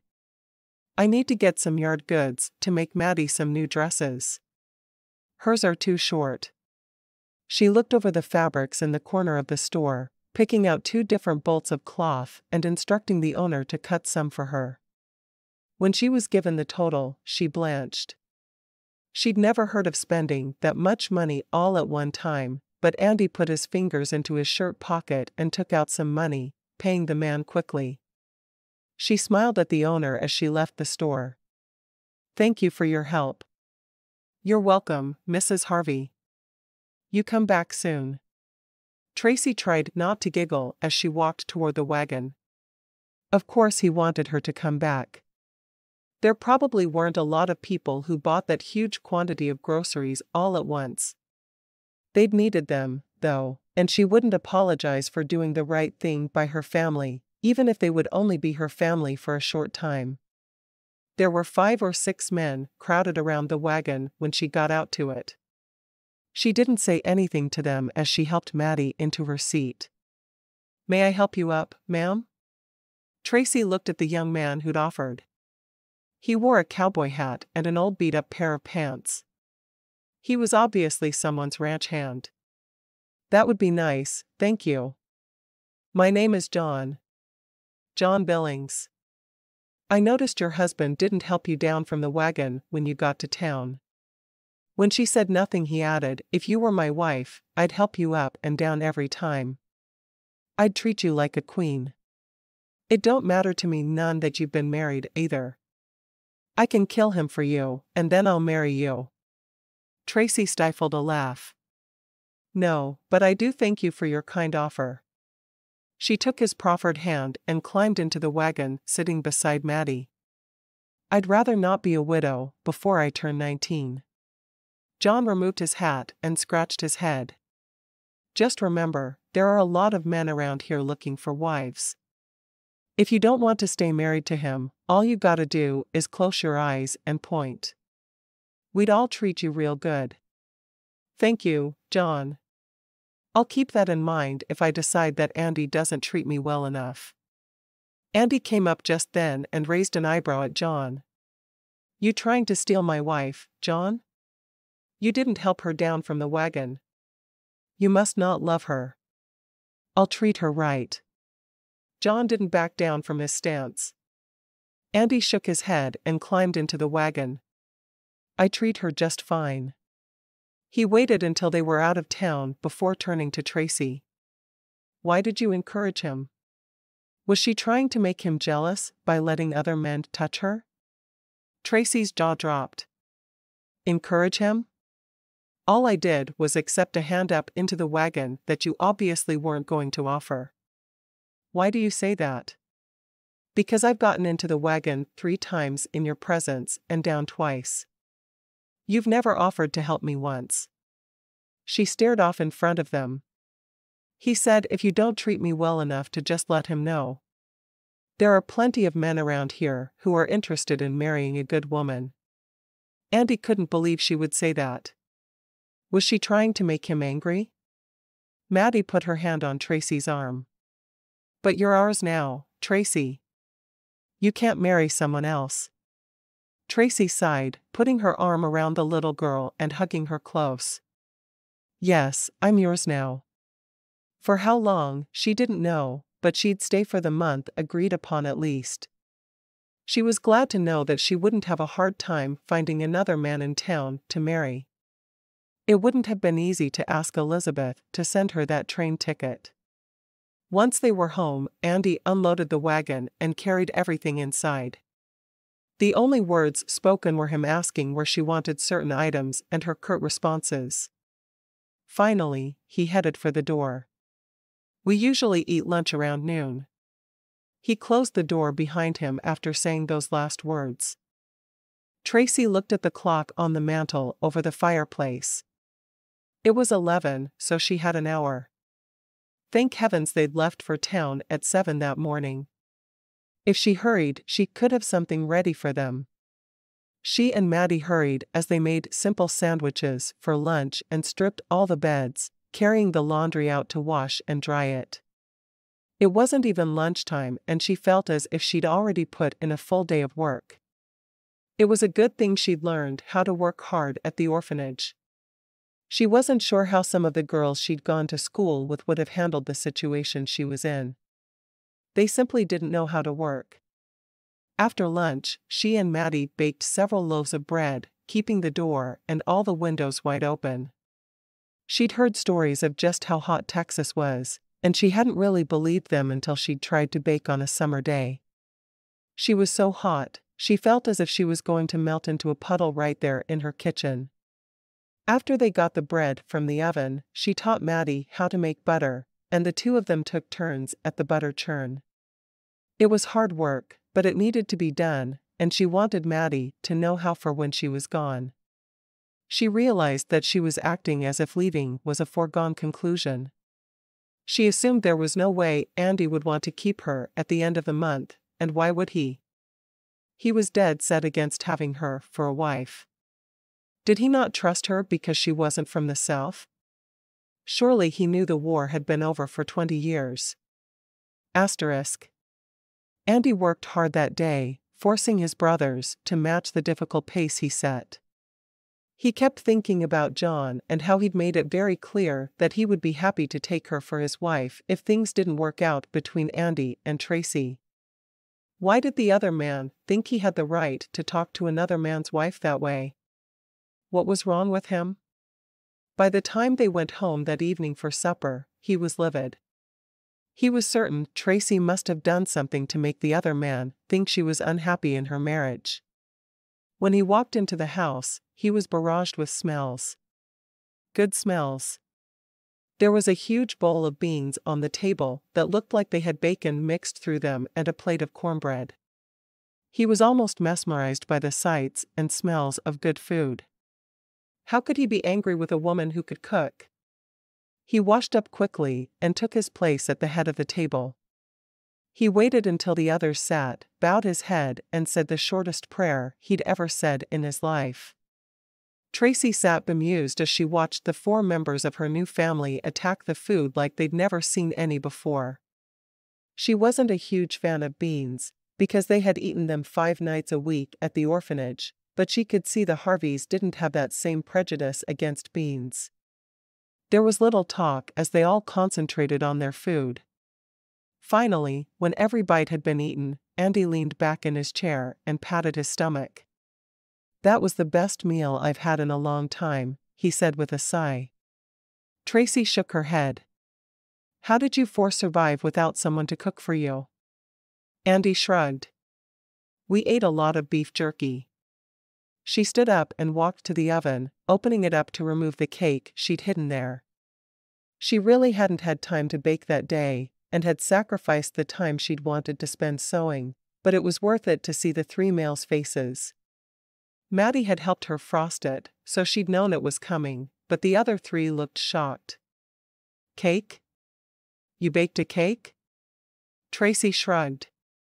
"I thought it would be good since we just had beans for dinner." She served the cake and passed it out to everyone before starting to clear the table. "Aren't you going to have any?" Andy asked, looking at her with surprise. "I will after the dishes are done. I'm not all that hungry right this second." She made quick work of clearing the table. By the time she got the first dish washed, Maddie was beside her holding her hand out to dry it. "I'm sorry it took me so long to eat my cake, Tracy. I should have helped clear the table." Tracy smiled and shook her head. "No, you should have enjoyed your cake." When Maddie beamed up at her, she said, "We'll start on the first of your new dresses after we finish the dishes." Maddie all but bounced up and down. "I'd like that." Tracy kept her ears open to the voices behind her. Once again Andy let the others know what they would be working on the next day. "Tomorrow is branding," he said. Arthur groaned. "I hate branding. The smell is awful." "Get used to it. We're a ranching family, so we brand the cattle. No choice." He collected all the plates and took them over to Tracy, trying to do his best to get on her good side once again. "Thank you for supper. It was wonderful." Would she forgive him? Tracy said nothing, just nodding in acknowledgement of his words as she took the plates from him. She put them into the hot water she was washing the dishes with and kept up her work. Andy sighed as he took his seat at the table again. He'd talk to her after the others were in bed. With the way she cooked, he knew he wanted to keep her. He regretted his words from the previous night a great deal. As soon as the dishes were done and put away, Tracy went into her bedroom and brought out the fabric they'd purchased. She carefully used the pattern and cut out the pieces for the first dress. Explaining what she was doing to Maddie through each step and letting the younger girl help where she could, she hoped to teach her to be able to take charge of her home when she left. She knew it was a tall order for a young girl, but Maddie seemed willing to learn all she could. They had the dress completely cut out by the time she needed to send Maddie to bed. She once again walked up the stairs with her and waited while the girl changed into her nightgown, and then sat on the edge of her bed. Maddie smiled at her. "Thank you for the best day I've ever had." Tracy smiled. The day had been difficult for her, knowing that she was not wanted and never had been. She'd fought through it though, and could see by the girl's face that it was a good thing she had. "We'll do so much more tomorrow." She leaned down to kiss her forehead. "I'm going to teach you to sew tomorrow." Maddie smiled, nodding as her eyes drooped. "Thank you for making my bed so clean." They'd managed to wash all the sheets and quilts while the men had been working during the day. Tracy was really proud of all they'd accomplished. They weren't anywhere near done with the cleaning, but they'd made a good start. In a week, the house would look like it should, and they'd be able to devote more of their time to sewing. Chapter 4. Once again, the boys were in bed by the time Tracy made it back down the stairs. She automatically gathered up the pieces of the dress they'd cut out so she could put them away. She didn't want to have to deal with any messes first thing in the morning. Once she was finished, she said, "Good night." Before she could close the door to their bedroom, Andy called, "Wait. I want to talk to you before you go to bed." He'd been thinking about what he wanted to say to her ever since he'd gotten home and seen supper sitting on the table. Tracy put the things in her hands onto the dresser and walked back into the kitchen, sitting down across from him. "What do you want to talk about?" Andy stood up and moved so they were sitting closer together. Tracy considered standing up and moving further away from him, but she wasn't going to be that childish. "I'm sorry I got angry with you in town today. I know that John likes to flirt with every woman he meets, so I shouldn't have blamed you for what he said and did." Tracy shrugged, not liking him sitting so close. She felt herself drawn to him, as she'd imagined she would be when she first agreed to move to Texas as his bride. It doesn't matter. Yes, it does. I said some things to you that I shouldn't have last night. I can see Francis was right. I do need a wife. You've already made my home so much better than it was. I want you to stay. It wasn't easy for him to ask her to stay after the things he'd said. He felt as if there was a giant lump in his throat that the words had to force their way around. I will stay until my month is up, just like I promised. She got to her feet and pushed the chair back under the table. Andy didn't think about what he was doing, he just acted to keep her in his life. His hand reached out and grabbed her by the wrist, pulling her down into his lap. He slipped his arms around her and nuzzled her neck. That's not what I'm saying, he whispered into her ear. Tracy stiffened. What are you doing? Hadn't they decided he wasn't going to touch her just the night before? What was his problem? Andy smiled. What does it feel like I'm doing? I'm kissing my wife. He drew her head down to his, and he kissed her softly. I've wanted to do that again ever since I kissed you at our wedding. You have a strange way of showing it. Tracy tried to keep her voice disapproving, but she couldn't. She liked what he was doing to her too much. She felt like melting into his lap. I'm sorry. I was wrong. Marrying you was the right thing to do. Tracy shrugged. I'm not so sure. Did he decide it was the right thing to do because he had a decent dinner? Or because the house was clean for a change? She knew he wasn't overwhelmed by her beauty, because that would have happened the day before. Andy cupped her face in his hands and drew her down for another kiss, their first real kiss. He kissed her gently, his lips toying with hers. His tongue probed at her lips, asking for permission to enter her mouth. She let out a low moan and parted her lips, granting him access. Turning her torso so she was facing him fully, she put her hands on his shoulders. She may not like Andy, but she certainly liked his kisses. What was wrong with her that she wanted to be kissed by a man who made it clear he didn't want her in his life? He moved his hands up and down her back as his tongue gently explored the inside of her mouth. He pulled her closer to him with her body flush against his. Tracy was out of breath when she finally broke the kiss, looking into his brown eyes. I don't think this is a good idea. We're married. Why isn't it a good idea? I'm leaving in a month. The answer should be obvious. Had he forgotten their agreement?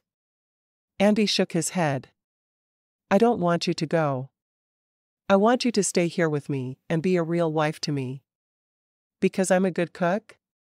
She jumped up from his lap as if he were on fire. I don't think so. Good night, Andy. She rushed from the room and into their bedroom, pulling her nightgown on as quickly as she could. She wasn't going to agree to stay after the way he'd made it clear he didn't want her the night before. She got into bed and covered herself with the sheet, taking up the smallest place possible. She didn't want to accidentally touch him in her sleep. Andy sat still for a moment after she left, his body still worked up by their kiss. There was such passion between them that he was shocked she'd been able to run off that way. He groaned. How was he going to spend the night in the same bed with her feeling as worked up as he was without touching her? It would be impossible. He groaned, walking into the bedroom he shared with her and undressing, noting she was already lying on her side facing away from the center of the bed just as she had the night before. He'd had the courtesy to wear a nightshirt the previous night, but he wasn't going to do that again. He preferred to sleep in nothing, and his little bride could just get used to that fact. Texas summers were too hot for nightshirts. He slid between the sheets, debating whether or not he should touch her. He wanted to. He wanted to pull her into his arms and make sweet love to her, making her forget that she wanted to be anywhere in the world other than in his arms. Instead, Andy shifted to the center of the bed and put his arms around her, drawing her back against him. He didn't try to kiss her again, but he could feel by the rigidness of her body that she expected him to. He wrapped his left arm around her waist, not touching her anywhere that she would deem inappropriate, and closed his eyes, hoping he'd be able to get at least a little sleep. Tracy couldn't figure out what it was that Andy wanted. Was he going to try to make love to her? When he did nothing but hold her in the darkness, she slowly relaxed and let herself enjoy the feeling of being held. No one had ever touched her in a way that made her feel like she was special. She'd never really meant anything to anyone. That's why his rejection had hurt so badly. Finally, she relaxed enough to sleep, his arm still around her. Andy lay awake long after Tracy fell asleep. He had to find a way to convince her that she'd done the right thing marrying him. It wasn't only his siblings who needed her now. It was him. He had to get her to stay. He wanted to kick himself for his rude words of the previous night. Tracy awoke the next morning to the feeling of a bug against her cheek. She reached up to swat it away, but instead encountered fingers there. Her eyes opened wide with surprise. Andy was waking her. "Is it time to get up?" she asked, yawning and hoping he'd let her go. Her nightgown had ridden up during the night, and she could feel the front of his thighs against the back of hers. Her bottom was barely covered, and she felt something poking her. She didn't ask what it was. She was afraid to. "Not quite time to get up," he whispered. "I thought it would be nice to start our day alone together." He pulled back a little and turned her onto her back. "You're beautiful."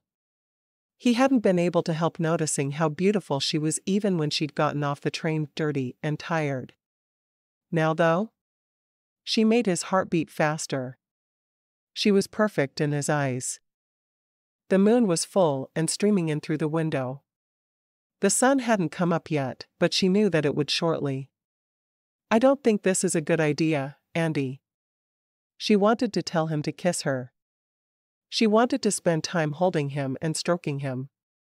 It wasn't a good idea, though, because he didn't really want her. He only wanted the food she made. "What's not a good idea?" he asked as his fingers trailed along her cheek. He leaned down and very lightly brushed his lips against hers. "This?" His hand found her breast through her nightgown. "Or this?" Tracy moaned, her lips clinging to his. She knew she should just jump out of bed and run to the kitchen, but he felt so good against her. How could she leave him? She turned to him more fully instead, putting one hand at the back of his neck as he kissed her. She wanted to stay here with him all day. Andy's hand gently squeezed her breast, his thumb toying with her nipple through the fabric of her nightgown. She splayed her hands across his back. Would staying be so bad? She liked it here. She liked him when he wasn't telling her he didn't want her there. From outside the door, she heard a loud whisper. "Tracy, it's time to start breakfast. I'll collect the eggs." Maddie. How could she have forgotten about Maddie? Tracy sighed against his lips, pulling back from Andy. "Maddie's up. I need to get dressed." She rolled away from him, silently thanking Maddie for the interruption. If she had stayed in bed with her husband much longer, there would be no question of whether she could leave or not. She would have to stay. Andy propped himself up on his elbow and watched his new wife gather her clothes for the day. He waited to see if she'd remove her nightgown in front of him. He'd already gotten a tantalizing glimpse of her bare thigh when she'd climbed from the bed. She looked over her shoulder at him. "Would you turn your back, please?" Andy smiled. At least she was being polite to him. "No, I really don't think I will. You're my wife, and I have every right to see you unclothed." Tracy blushed. "You get dressed first then, and I'll wait." He chuckled at that. "I'm not wearing anything under this sheet." "You sure you want me to dress first?" She squeezed her eyes closed tightly and sat on the bed. "Yes, please." He laughed out loud. His hand rubbed her back through her nightgown. "One day, you'll be happy to see me naked." "Please hurry," she suggested. "I need to start breakfast." She wasn't about to comment on his statement about seeing him naked. He rolled from the bed and dressed quickly. He didn't have any more time to torment his wife. He needed to get dressed and get the cow milked. When he was fully clothed, he leaned down and kissed her one last time. "I'll see you at breakfast." As soon as the door closed behind him, Tracy jumped up and pulled her clothes on. She couldn't believe he'd been so brazen in front of her. What was he thinking? He had suddenly turned into a different man than the sullen man she'd married. She wasn't sure if she liked him this way. Once she was dressed, she went into the kitchen and started a fire in the stove, putting the frying pan on the top with a little bit of butter to melt. She quickly mixed up everything she needed for pancake except the eggs, and as soon as Maddie was in the house with the eggs, she added 3. "Good morning, Maddie.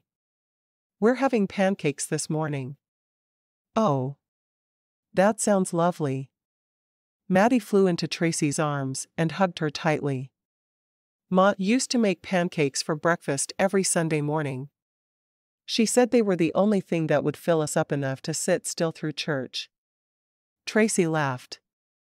"I'm excited to meet everyone at church. Tomorrow's Sunday, isn't it?" She couldn't believe she'd lost track of the days, but she'd been on the train so long. Maddie giggled. "Yes, it is Sunday. I want you to meet my friends." Tracy smiled at the girl. No one had ever looked up to her the way Maddie did. She was going to have a hard time saying goodbye to her. "I can't wait to meet them." Maddie set the table and put the butter and syrup on while Tracy made the pancakes. She made a pot of coffee for everyone who drank it, knowing she'd probably drink coffee and milk both. She couldn't meet Andy's eyes again that morning, but it was for a different reason than the previous morning.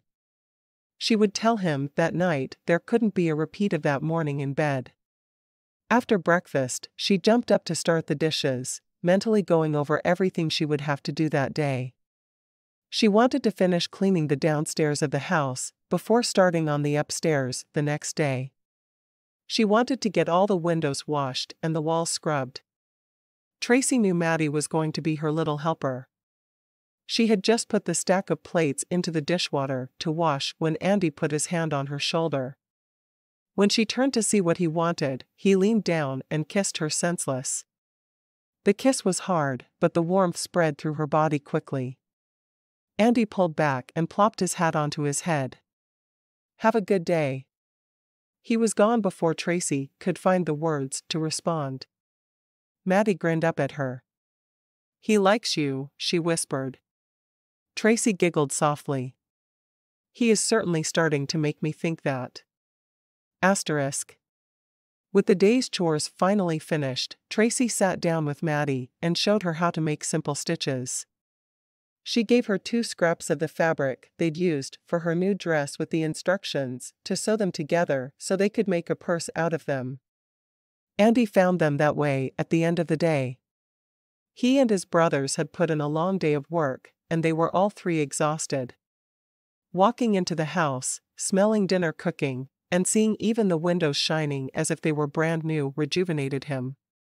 He glanced over and saw Tracy sitting with Maddie, both of their heads bowed over their sewing. He didn't know what Maddie was making, but Tracy had told him the day before she was going to make Maddie a new dress and have it done as soon as she could. The girl needed dresses that fit for church. He washed his hands and walked over to where they sat, smiling down at them. "My 2 ladies, hard at work." Tracy looked up and rolled her neck. "Let me put dinner on the table." They were later than she'd expected, so she'd shoved everything into the cooling oven to keep it warm while she and Maddie sewed. Andy caught her around the waist before she could walk away, kissing her softly. She looked up at him with wide round eyes. Would he grab her and kiss her every chance he got? It certainly seemed that way. And she definitely didn't have it in her to complain. She rushed to pull dinner from the oven and put it on the table. Everything was set. Maddie got the milk and poured it for everyone, while Tracy put the big bowl with pot roast, carrots, and potatoes onto the center of the table. She'd baked some fresh dinner rolls, and they were cooling on the work table. She piled them into a bread basket and put them out as well. Once she'd taken her seat, she bowed her head, waiting for Andy to pray. The family ate more slowly this time, obviously getting used to the fact that there would be good foods to sustain them for a while. After his first bite, Andy looked at Tracy, his eyes twinkling. "This is delicious.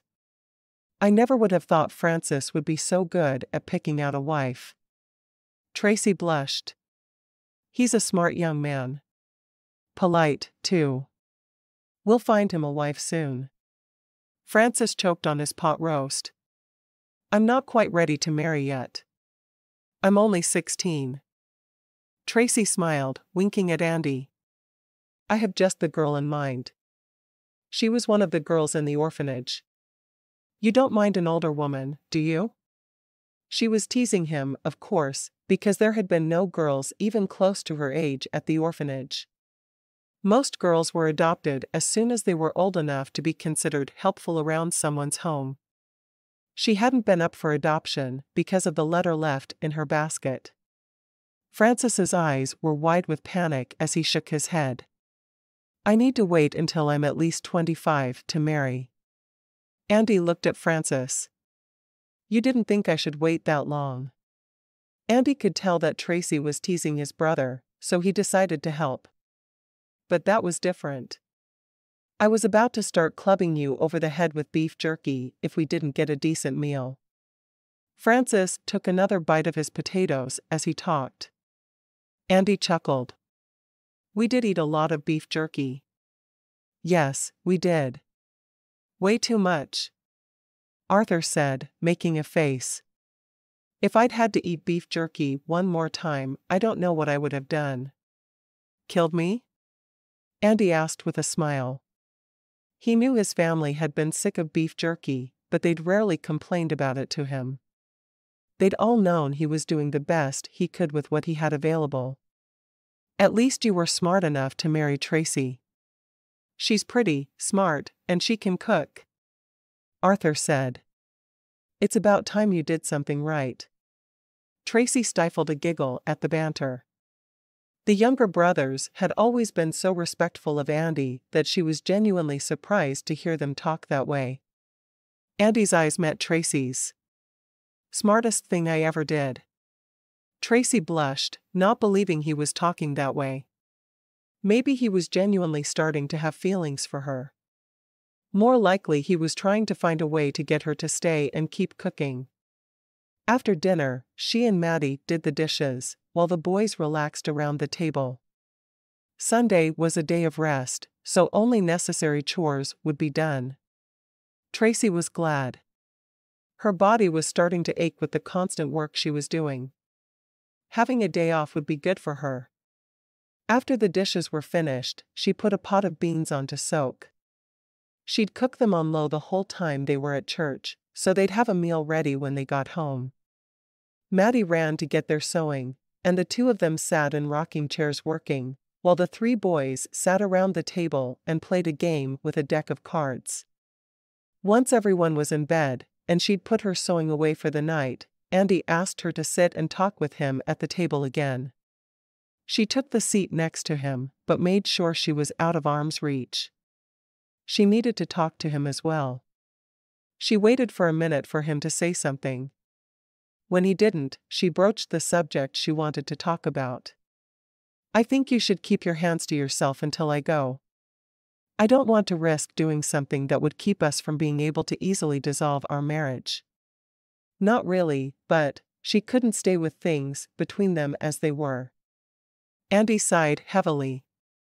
"Do you really think we're going to be able to easily dissolve our marriage regardless?" "We're not, you know." "Why not?" "I've seen how you are with Maddie. You can't tell me you're not growing to love her." We're all going to be on the floor hugging your legs, begging you not to leave us like a group of toddlers whose mother is about to run away forever." He shook his head. Tracy smiled at the picture his words painted in her mind. "You will? That could be interesting." He scooted his chair closer to hers, taking her hand in his and bringing it to his lips. "I know I wasn't kind to you your first day here. I was still in shock that Francis had sent for a wife without even telling me." He looked into her eyes, trying to make her understand.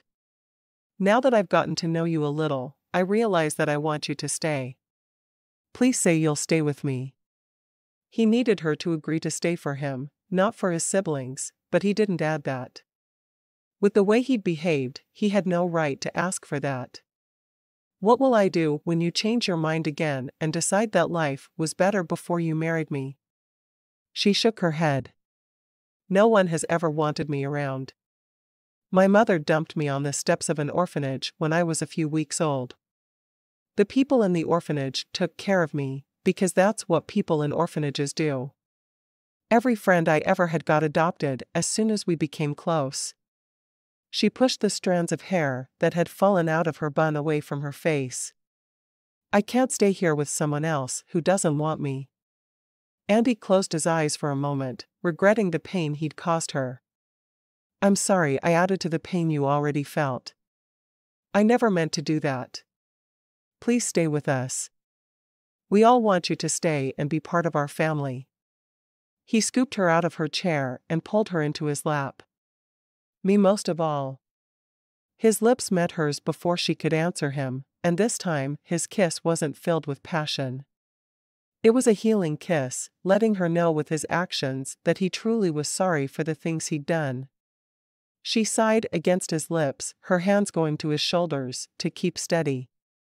When she lifted her head, she was seriously considering his words.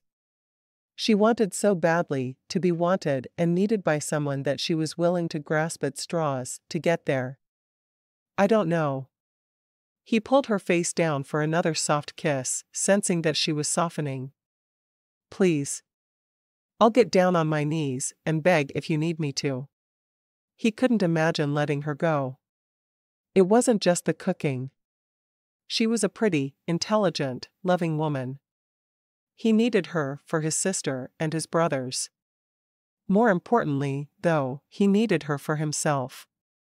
She leaned down and initiated a kiss with him for the first time ever, her lips dancing across his. "You don't have to beg. I'll stay." She sank against him, not realizing until then that she'd been holding herself rigid on his lap, so as little of her body would touch his as possible. As soon as she agreed, she snuggled close to him. He took one of her legs and lifted it over his lap to the other side of his hips. She was then facing him on his lap, and he pulled her down closer to him, deepening the kiss and stroking her soft curves. "Thank you," he whispered against her lips. Tracy was surprised at how intimately she could feel him through their clothes. They shouldn't be touching this way in the kitchen. Even she knew that.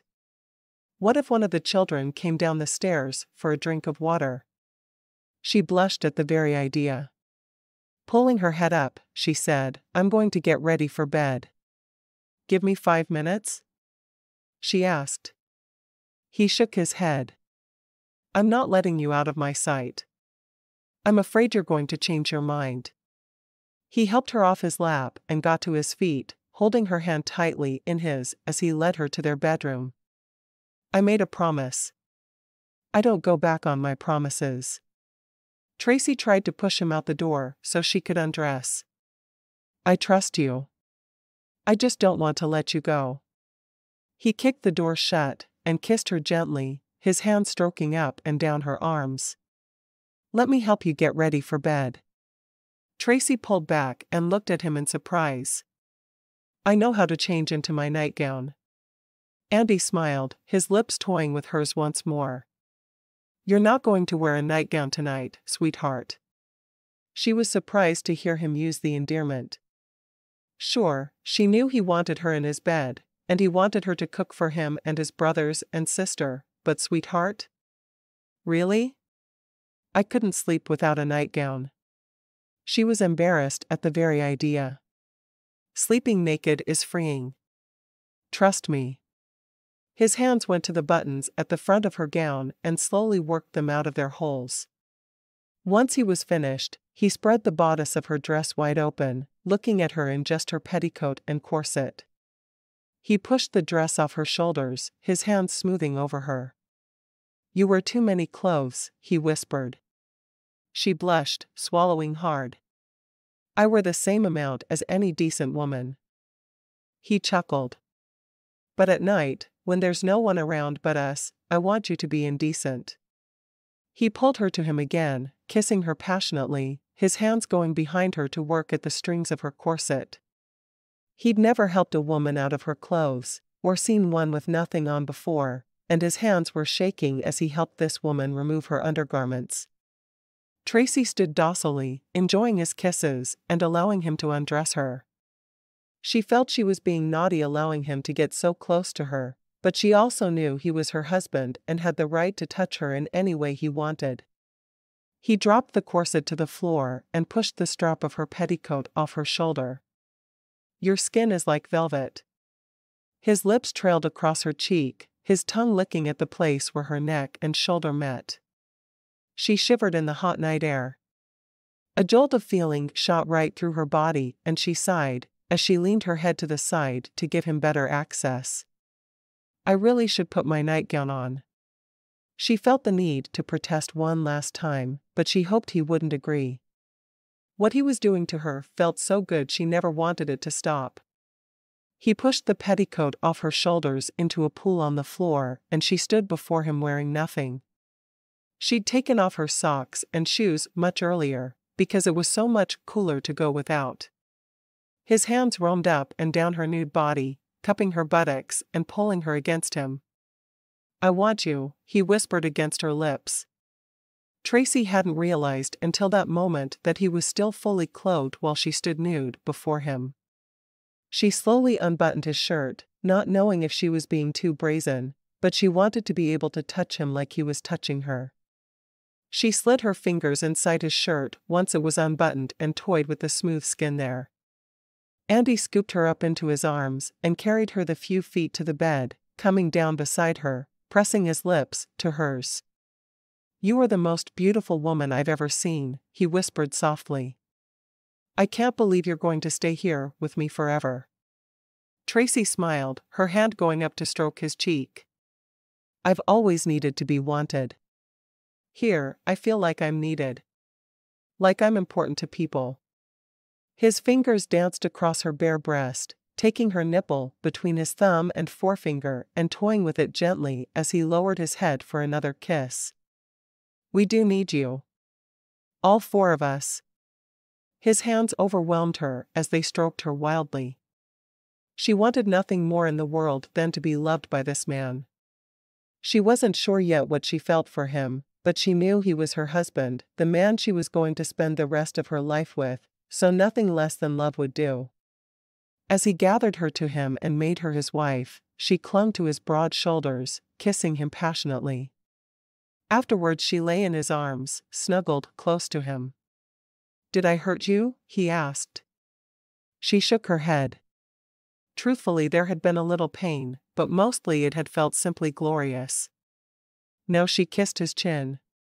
"I'm glad it was you I married and not someone else." He sighed, hugging her close, his hands unable to stop roaming over her body even though he was now sated.